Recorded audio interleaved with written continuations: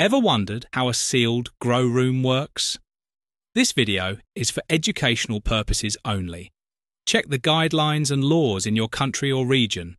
A sealed unit is fully closed. No air in, no air out.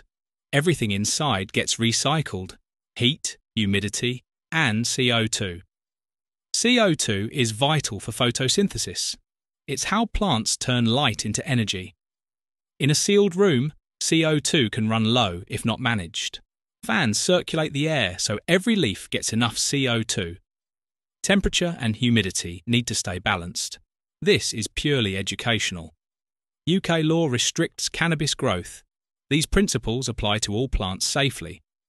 Sealed units show plant science in action: controlled growth, CO2 recycling, and thriving plants.